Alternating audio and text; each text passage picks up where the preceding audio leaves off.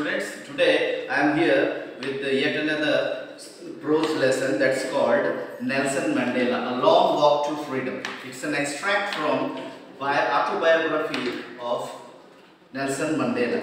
It's all about the struggle for freedom. It's a long walk. Means what? It's a hard struggle after 3 centuries of whites' dominance in that particular country called South Africa. They finally got their independence, and now it's the occasion of Nelson Mandela taking over oath ceremony, and in that ceremony he assured all the people of South Africa that they would treat each and everyone with due respect and equality.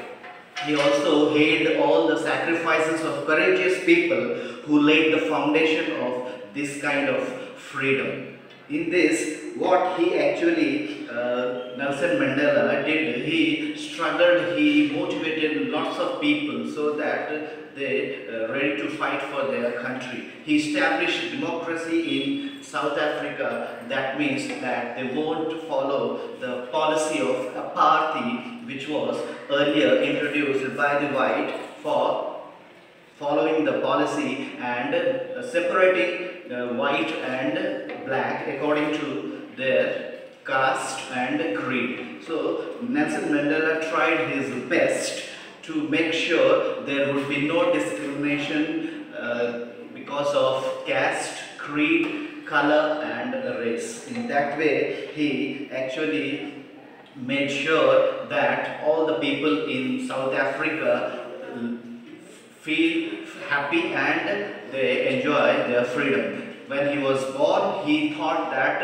its freedom was merely an illusion, but later he understood the value and importance of freedom, and he always followed the ideologies of Mahatma Gandhi, like non-violence and truth. He was in prison for many years, but he never felt anything and he never gave up, and he ultimately himself felt strong and liberated the country of South Africa from the bondage of white. It was the humiliation of white that made all the people of South Africa to get together for their rights, so that all will be treated equally and there will be no discrimination. And nowadays you find South Africa, there are all white and black people together, even in America also. So his all contribution made the whole world and revolution, and in this way you find everywhere black and white people live together and work together.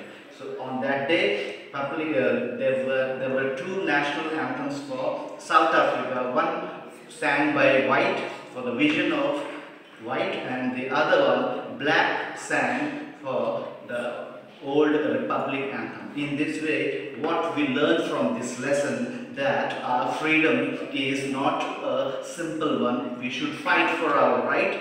Freedom doesn't mean we walk on the wrong side of the road, but it also means that you fight for your right and make sure that all the people in your country feel happy and live together without any discrimination. I hope you like this video of Nelson Mandela. Learn more about Nelson Mandela, and we'll come up with lots of such information in due course of time. Thank you for watching. That's it for today. Thank you.